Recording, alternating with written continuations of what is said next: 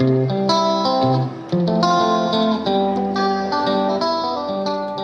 is your favorite and least favorite part of raising a family in Tokyo? コンクリートがありすぎるところね、好きなのは安全安心綺麗。そうだよね、もちろん東京も変な人いっぱいいるけど、それでもやっぱり安全だと思う、安心して育てられる。正月に渋谷からランニングしてクレジットカードとさ、免許証をさポケットから落として10キロ走ってクレジットカードは落ちてるの拾ったんだけど、免許証が交番に届けられててありがたいよね。まあ日本全国どこでもだけどね、その安心感っていうのはね。Valuable advice for those who feel lost in their 20s。 それはもう着物の着物として何それ何やろな、20代やろ。20代は私も結構激動やったからな。でも一昨年までだからね。あ、そうなのよ。まだって31よ。俺なんかもう昔すぎて全ての人が全ての人の人生において自分が主役であるっていうことを、まあ、20代の人がそれを知っておくべきだと思う。まあ、そんな偉そうなこと言えへんけど全員の人生において全部自分が主役やから、どういう性格の人でも。だからそれを踏まえて自分の人生を決定選択していった方がいいと思う。誰に強制されるわけでもなく自分の意思でねどうやって元さんと関係を強く保っているのですか？彼が全然家にいないので家にいないよね。マジでいないよ。でも常に連絡は取ってるよね、LINE とかでね。毎日連絡は取ってるしね、ビデオを送り合ってね。そうそれ大きいよね、動画はね。もうすーちゃんがそれ好きだからね。そう朝起きて元が出張でいない時とかやったらパパに動画送ろうとか、パパから動画来てるとか。電話やったらお互いの時間を取っちゃうけど、動画やったら手の空いてる時に見れるしね、動画を送り合ってますもう人様には見せられないような動画だけど。割合撮ってる時は俺は一人だから恥ずかしいけどね、相当。あ、そうだって空港だったりさ、あ、まあ確かにね。まあ部屋の中ならまだしもさ、外だったりするとさおじさんが一人でこうやっておじさんがスーちゃんとか言ってる。でもスーちゃんすごい喜んでるよ。パパが送ってきたら動画のパパに向かってあーとか言ってるもん。やってんだ。やってる。それは可愛いよね。I would like to know what are your best memories of being a Kyoto Geiko。街のことについては私が語る役割ではないってすごい思ってて、今も現役で頑張ってはる方がたくさんいるし、すごいリスペクトしてるから。でもすごい財産になったなっていうのは、やっぱり10代のうちからいろんな職人さんとかいろんな本物を作ったはる方を目の当たりにさせてもらって、しかもその人たちが作った着物を着せてもらって、髪結いさんに頭言ってもらって、工芸品みたいな帯留めをつけさせてもらって触れさせてきてもらったことが今の私自身の価値観も作ってるやろし、今でも私の財産だなってすごい感じる。今になってね。その時はね必死だったからね。その時は必死でそんなね勉強しようとも思えてなかったんやけど、すごい財産やったなと思ってます。日本に私が住んでた時、メンタルヘルスについて日本ではあんまり取り上げられませんでした。そのような理由で仕事や生活を管理できなかった友人は家族に拒否されたりされたりしていました。メンタルヘルス、燃え尽き症候群、うつ病に関する彼女のトピックについてのあなたの経験は何ですか？これ日本って言っていいのか分からへんけど、確かにメンタルヘルスはここ数年でやっとよく聞くようになってきたよね。そうだね。時代変わってきたかもしれないね。やっぱり俺の時代の時と今は全然違うからな、やっぱりな。そうやんな、強いのが当たり前みたいな生きてきちゃった世代だと思うからやっぱり、でもその中でも俺はなんか人は弱いって思ってるし、人は助け合えないと生きていけないと思ってるから、それが前提だったら許したりとかできるしさ、仕事でもプライベートでも、それはなんか俺すごく大事なことだと思うけどね。いや元って本当にね、私が結構こう感情がこう激しい方なんだけど、まあ元も、画面では多分伝わってない伝わってないかな。伝わってないよ、その感情の起伏の激しいところはきっと伝わってない。元も感情的なのよ。エモーショナルな方やよね。すぐ感動して涙流したりする。だから元はこう寄り添ってくれるのよ、どこまでも。私のメンタルが弱ってる時はふんふんってとりあえずは聞いてくれる。それがすごく救われてる部分がある。そういう安心感みたいなのをすごくもらってるから、それはすごく私も勉強になっていて、すーちゃんに対してね寄り添ってあげるってすごく大切なんだなって元を見て学んでる。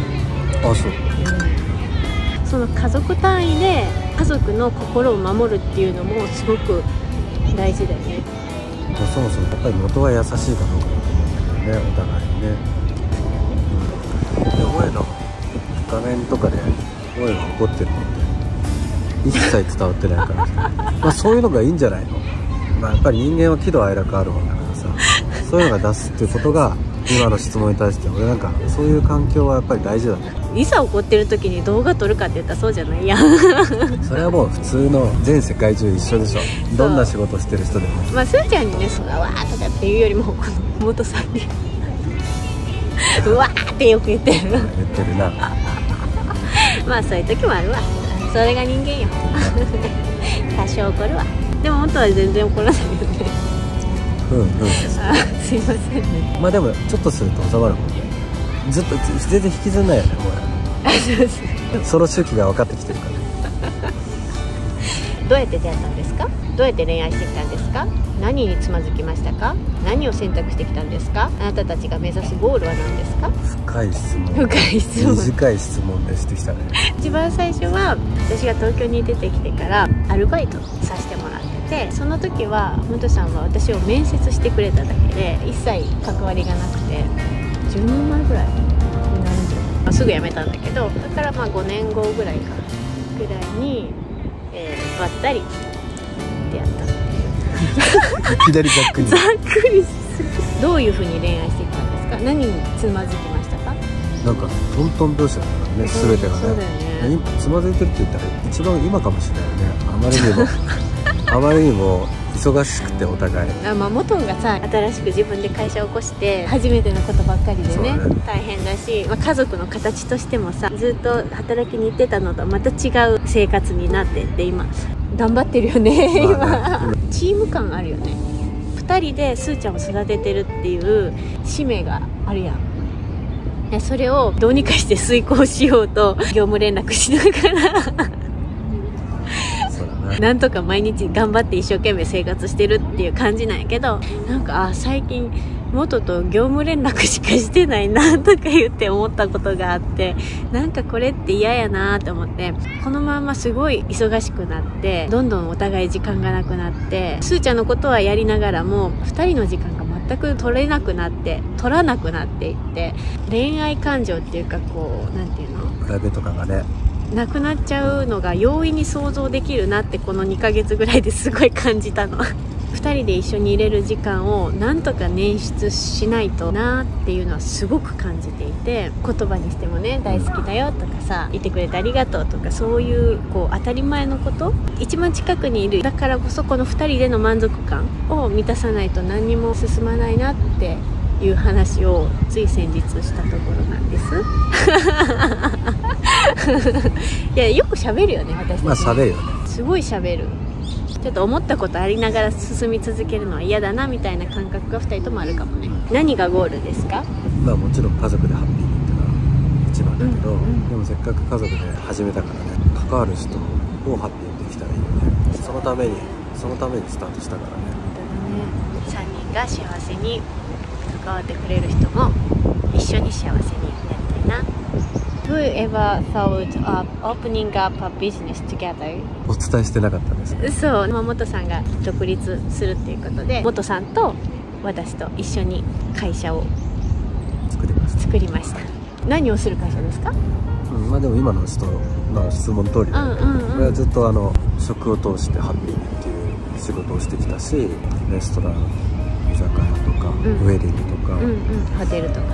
かのまあなんかそういうお手伝いのレストランの運営とかバーの運営とかしてきたけど、萌も家庭料理を通してハッピーにっていうことだったら、世界の人はね、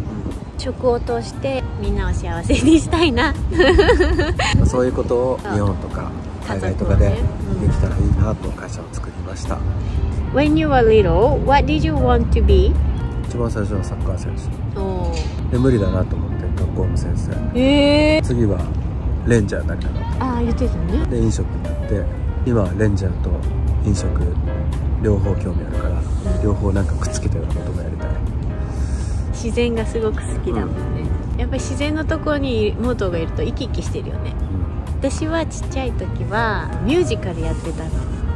だから舞台女優になりたかった。ミュージカルのね。あとは新体操もやってたから新体操の選手にもなりたかったし、舞台に立つのがすごく好きだったから、ずっと舞台の上で踊ってたいなって思って、で舞妓さんになった時も舞台で踊る機会があったから、それはすごく生きてる感じがした、舞台に立ってる時はね。ストレスフルな一日をどうやって癒しますか？もうすーちゃんと眠りにつく時に足のレッグマッサージャーをして、目のマッサージャーをして、肩のマッサージャーをして、どんだけ疲れてるなんかもうマッサージャー尽くしで一緒に寝る。なんか元がね、誕生日のたんびにいろんなマッサージグッズをくれるの。どんだけ疲れてる本当に家にいるしね。ずっと家にいるからね。そうで部署なの意外とね。そこ大きな違いだよね、俺らもね。あ、そうね、そうそう、すごいアクティブ。外に行きたいから。なんか旅行に行っても私は何もしないことが旅行の醍醐味みたいな感じなんだけど、元はもう朝9時にあそこの観光行って9時50分にここのバス乗って10時にここ行って、でここ1回目のレストラン、はい2回目のランチとか、なんかそういうなんかね、1日に何軒もレストラン回ってっていうタイプ。私はもうなんかちょっといいホテルでゆっくりしてスパだけ受けてたいって感じ。What do you do when Suta asks a question that makes you frustrated? How do you answer her? そうだよね。そうマジで同意するに限る。何なんだろうね。何言っても受け入れてあげるとうわーっとはいかないよね。それもなんか萌えがどっかで勉強してきて、こういう形で行こうってネットだか誰かに聞いたんだか、記事で見たんだよね多分ね。まず感情を受け止めてあげるのがいいんだっていう話になって、子供ってダメっていう言葉にすごい敏感だから、でノーって言われたことがにうわーってなっちゃうの。例えばこのみかんが欲しいだったら、そっか食べたいよね、でも食べれないんだってどうするって言ったら、じゃあこの横のお菓子でいいとか言ってね、自分で改善策言ってくるもんね。ちょっとね気を長くしなきゃいけないけど親は。でもまあ彼女なりにいろいろこういうやり取りで学んでるんだなって思うと付き合ってられるよね。もっともこっち。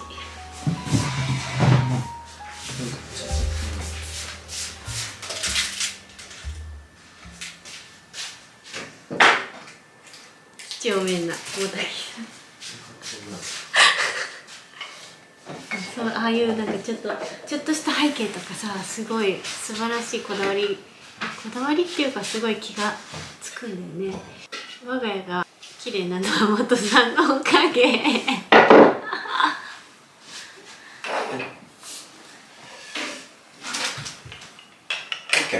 Okay. Baby. いくよ。What were yours and Moto's childhood like? どういう子だった？じゃあちっちゃい時。引っ越しをまず7回6回か、まあたくさん引っ越ししたから、日本国外含めてね。いつも泣いてた。なんか引っ越すたびに友達と離れるのが。だからそれが多分どっかで友達大事にしようと思ったような気がする。元って友達付き合いがすごいまめだし、いい友達にすごい恵まれてるよね。友達は恵まれてるね、すごく。1年生2年生4年生とかぐらいでなんかこう友達と離れるんだ、この部屋じゃなくなるんだとか、そういうの泣いてたのなんとなくうっすら覚えてる。やっぱそういうのがなんか友達大事にしようってなんか思ったかもね。わかんない。それが今の性格にだいぶ影響してるよね、きっとね。そうかもね。そんなことはあんまり細かく考えたことなかったけど、でもそう言われるとそうかな。私はね、すごいボーイッシュだったと思うね。お兄ちゃんと弟がいたから、女の子だから何々しなさいっていうのがとにかく嫌で、女の子だから足閉じなさいレベルのことも嫌だったし、女の子だから早く帰ってきなさいとかさ、一人で行っちゃダメとか、そういうのもすごくなんか嫌だなとか思いながらと、すごい負けん気はすごい強かったから。でもそういう祇園とかに入って女性でいることの素晴らしさも知ったし、プライドもできたし、そこでギュッとこう矯正して6年ぐらい過ごして辞めて、今はもうちっちゃい時の自分に戻りつつあるような自由にのびのびしてるって感じ。Do you want to have more kids? どうですか？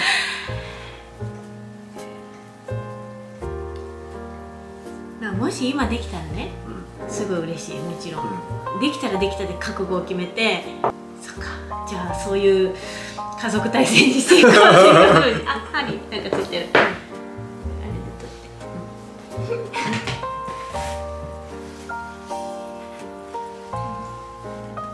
声もついてる今食べたからネギをね、声もついてる。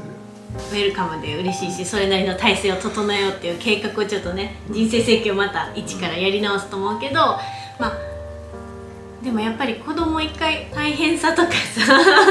っていうのを身をもって実感したから、子供がいなかった状態から子供欲しいっていう気持ちとまた違うよね。私はすっごいつわりがひどかったから、もう外に出歩けなくて2ヶ月3ヶ月ぐらいでも産む瞬間までつわりがあったから、またそれをすーちゃんを育てながらできるのかなっていうのと、あとやっぱお金もかかるし、無責任にどんどん欲しいなとは言えないなとは思っちゃうけどこればっかりは俺たちが決める話だからね。そうそうそうそう、それはそうや、うん、できるかどうかもわかんないしね、欲しくてもね。すっごい賑やかになるだろう。楽しいし楽しい一人であんな賑やかだから絶対楽しいとは思うけどね、でしかもできたらできたですごい喜ぶとは思うけど、できる前に覚悟を決めなさいって言われてもちょっとなかなか難しいかな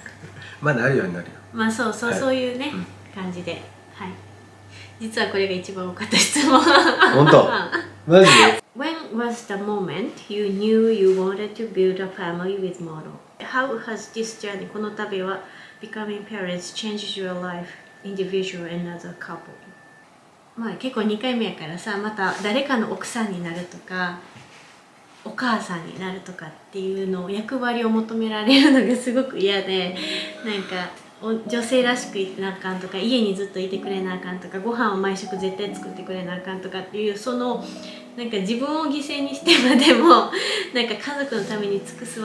役割に入るのがもう嫌だなって思ってたけど、まあ、元は私に対して「萌が楽しいようにしていてくれてるのがいいよ」みたいな風に言ってくれるから、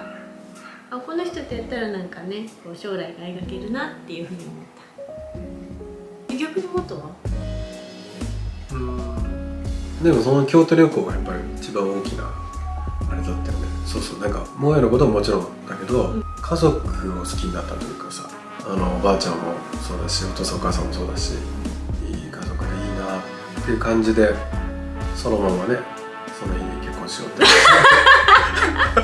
なんかそんなプロポーズに時間かけてないよね。全然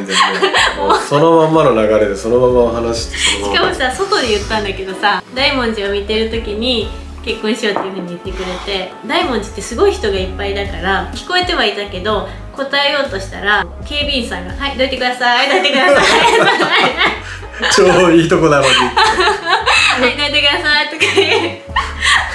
う。まあこれも笑えんなって。そうそう。Will there be any meet and greet with 萌えもとすーちゃん in the future? ああ、ぜひだね。もうね超心待ちにしてるよえね。ねやっぱりコロナが落ち着いたらさ、日本で何かイベントをやろうよ。え、日本でうん、いいね。日本集合で。あ、それすごい世界規模だね。うん、いいね。日本のいいところもたくさん紹介できるし、美味しいものたくさんあるし。そうだね。着物ままツーリズム。めっちゃいいや。いやいや、いろいろ紹介できると思う。本当だね。みんな旗持ってさ、はい、こっちですよ。いや、そんな風にやらなかったらいいけど。そこ古い日本的じゃなくていいと思う。でもなんかイベントやったり何したりとか。いいよね。うん。せっかくその期間にもし日本に来てる人がいたら、そうだね、京都も連れてってあげたいし、すごい日本集合面白いね。I'm just now stepping out into the world as an adult and I don't feel like I have much direction. Do you have advice? 方向性が定まってなくて悩んでるってことでしょ。でも多分みんな誰もが何かを始める前は多分そうだったから、本当そうだよね。まず最初の期間、まあ本当は 2,3 年がいいと思うけど、迷ってもまずはやってみる。まずある程度の期間やらないといいことも悪いことも見えないから、まずそこは少しやってみる。痛いわ、私のお母さんみたい。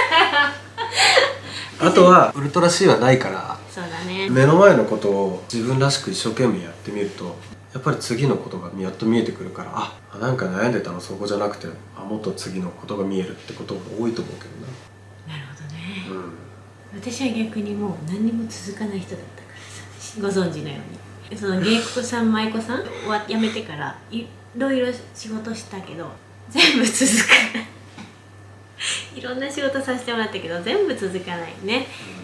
でやっと見つけたのがこの着物マムだから、まあ、そうやってこういろんなことを経験してみて、元はさ結構もうずっと同じところで長年働いてきたっていうのがそれも自信になってるやろし、それも素晴らしいことやけど、私はもう年々何も続かない方だったからでもそれはそれで今着物マムっていうものを見つけて、もうやっと自分の居場所を見つけたってすごい思ってるけど、そこに至るまでのいろんな経験は何一つとして無駄になってないもんね。いろんなリソースが今の私を作ってるんだなってすごく感じるから、方向性を定まりきらないなっていうのも一回受け入れちゃって、やっぱあんまり自分を否定しないことも大切だと思う。心が折れちゃわないようにしないとね、自分自身をねと思うけど。いいと思います。はい。Would you tell about deciding being a YouTuber and how did you learn about make videos, editing cameras って。YouTuber になろうって思ったのは、そのパオロさんのDay in the Life で取材してもらったことがきっかけで YouTuber っていう人に初めて会ったから、あ、こういう仕事あんやって思ってて、その時ちょうど私が産後うつみたいな感じで赤ちゃんのお世話ばっかりでも何のために生きているんだろうみたいな状況だったから、まあ、社会とつながるきっかけを求めてこの YouTube を始めたんだけど、 YouTube 編集方法とかって調べたら出てくるやんか、まあ、そういうのを活用しながら行き当たりばったりでやってきました。隣で見ててね、本当に全部やってるわけじゃない、企画からお料理だから買い物して献立考えて撮影して編集して音入れして翻訳してサムネ作ってセッティングして、このことに関しては本当すごいなと思う。いや本当にこの子やるなってずっと思ってました。好きなようにやってるからね。いやすごいよ。でもなんかその自分が好きなことを詰め合わせたその動画が、みんなに刺さってるんだって思うのはすごい嬉しい。いいね。ありがとうみんな。What's the one advice you and Moto would give to a young couple getting engaged? なんだろうね、なんかパートナーのお互いどっちもが無理のない関係がいいよね。対等っていうか、お互いが自分自身に嘘をついてないかとかさ。まあそういうことか。また全然違うこと考えてた。いやでもそれ大事じゃない？それが今面白いなと思った今。一つの質問に対して全く違うことを考えてるんだ、全く違うジャンルの答えを考えてたんだなと思って。でもそれ大事じゃない？絶対続かないし、結婚なんて何回でもできるからいいんだけどいいんだけど、でもやっぱりさ、せっかく出会った人と何か一つ家族を作っていくっていう作業は本当に尊いから、そこにどっちかが無理してたり、どっちかがこう心にモヤモヤを抱えたまんまだったら絶対うまくいかないし、まあ、相手に嘘どうのこうのじゃなくて自分自身にお互いが嘘をついてない状態で居続けること、それは相手がいてもいなくてもできることですね。相手のせいにできないことだから。はい、どういうこと考えたの？いやね、全然違うこと考えてるなと思って。俺はだから質問に忠実に考えてたら若いわけでしょ、で今まで一人だった人が結婚しようって約束をした二人になったってことでしょ、ってことは今までは綺麗なものを見るんでも一人で見てたけど、これから二人で綺麗なものとか一緒に見れるわけだから、だからできるだけ今までなんかいいなと思ったものは見せてあげればいいし、できれば2人で新しく初めて人生一度きりだからたくさんのものを見た方がいいなって思ってた。だから全然違うことを思ってたでしょ。すごいね、なんか夢があることを思って、いや本当にだから俺もだから最初萌えにも言ったと思うけど、できるだけ俺がいいなと思うものは見せてあげたいし、世界中のなんか綺麗だったなと思うものを見せてあげたいし、一緒にいる人と一緒にたくさん見たらいいよね、って全然違うことを考えてました。素敵素敵。そっちの答えの方が好き。そうでしょ。もうなんかさ、もう結婚なんか何回でもできないからさ何やねんその答え。婚約したばっかり何やねんそんな。まあでも若いうちからそうやってなんか一緒にいいもの、綺麗なものをたくさん見に行こうって言ってたら、ちょっと思ってないと割合意外に見に行けないから。そうだね、日々に忙殺されちゃってね、いやそんな遠くないところでもさ、まあ今まで一人で見てたのとまた違う感じになるんじゃない、家族になったりしたら。元のそういうロマンチストなとこいいよね。ロマンチストかな、普通だと思うけど。でもこういう時にさ、結婚何回でもできるとは言わないし。言わない言わない言わない。Will you make a cookbook in the future? It would be amazing. Signed by you and Sutan, of course. Absolutely. Cookbook? いつになったら出せるんですか？いや、出しましょう。ね、出そう。早く出しましょう。本当出したい。出しますよ。もうね、書きたいこといっぱいあるんだよ。もう構想はあるんだよ。親になってすごく思うのは、なんか自分自身が完璧になることは無理だなって思ったの。何においても。子育てについてももう毎日悩んでるし、だからやっぱり自分自身がパーフェクトになることを目指して辛くなるんじゃなくて、やっぱり何か一つでもすーちゃんに残してあげるとか、すーちゃんに伝えていってあげるとか、次の世代にね、それをすごく意識しだすようになって、もちろん動画もすーちゃんが大きくなった時にこれを見てどういうふうに思うかなっていうのはいつも頭に置きながら作っているのと、それが本だとしたらね、すーちゃんに伝えたいこともあるし、一番身近な人、私だったら元とすーちゃんを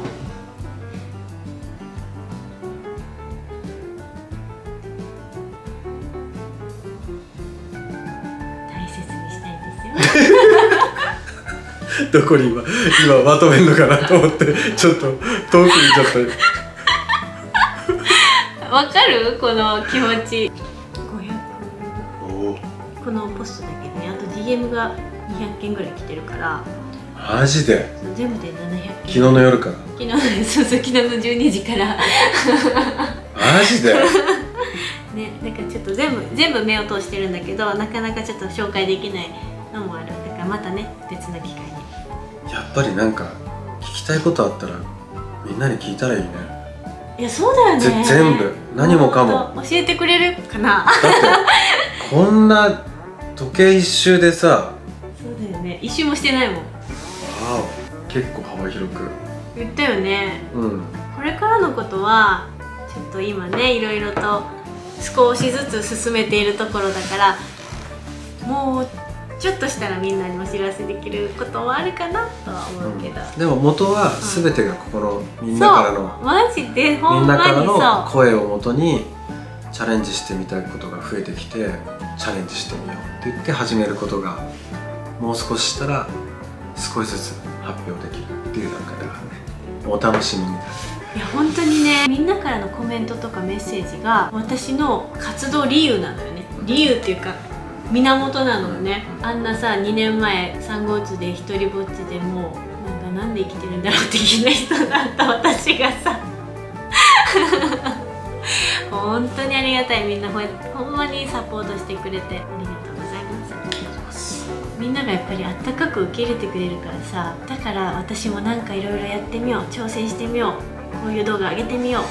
こういう風に言ってみようっていう風に挑戦できるけど、すーちゃんに対しても子育ても全てはそうじゃない。やっぱり受け入れてくれる人がいるから、じゃあやってみようっていうやる気とかモチベーションとかが出てくるから、だからみんなから教えてもらってるって感じ。